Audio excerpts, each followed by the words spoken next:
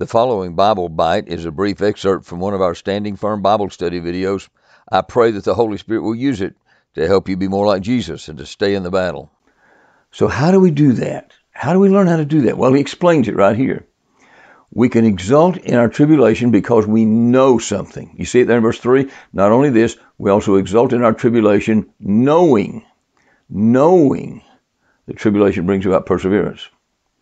And so in verse 3, he tells us this is what we know. This tribulation is doing something. It's working something. It's producing something. It's bringing about something. Now we have to be really careful here. We don't want to move too quickly. It'd be easy to just quickly read over these verses and say, oh, that's pretty cool, and not really absorb what he's saying. We can glance over Scripture without really internalizing it. We sort of look at it and say, that sounds good, that's pretty interesting, but we have to internalize it, so that takes a little time. But if we can really and truly internalize what he's telling us here, that tribulation produces, I'm pretty sure we would agree when we finally get it that the appropriate response really is to exult in it. That's not an exaggeration. We would quit panicking. We'd quit getting angry. We'd quit feeling sorry for ourselves. We'd quit trying to be stoic. We would exult. Before we examine what he says tribulation produces here in Romans chapter 5, I want us to notice something he said that's very similar to this in 2 Corinthians chapter 4. Some of you may have memorized this. It's a pretty prominent verse, 2 Corinthians 4:17. Paul said, for our light affliction, which is but for a moment, works for us, there it is, works for us a far more exceeding and eternal weight of glory. Same idea.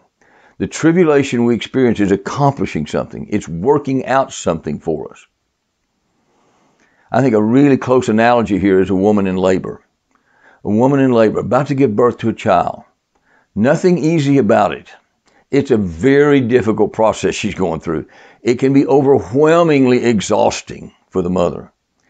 And most women probably wouldn't call that process easy or light. But in the midst of it and throughout the process, she's full of joy. She's exulting. Why? Because she knows this difficult work, this difficult labor she's going through is producing something. She knows she'll soon be holding a beautiful baby in her arms. And the intense labor is not easy, but she has a firm grasp of what the end result of that labor is going to be. If you'd like to watch the rest of this Bible study, or view the Standing Firm Bible Study playlist, or subscribe to my YouTube page, you may use the click boxes you will see here if you're watching this as a YouTube video. If you happen to be watching on Facebook, you can find those very same links in the text block that appears with the video. We would love for you to visit our class in person, so there's a link in the text block to a page where you can learn more about our class.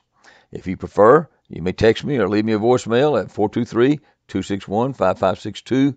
That number's on your screen. May God bless you as you seek to glorify Him. Stay in the battle.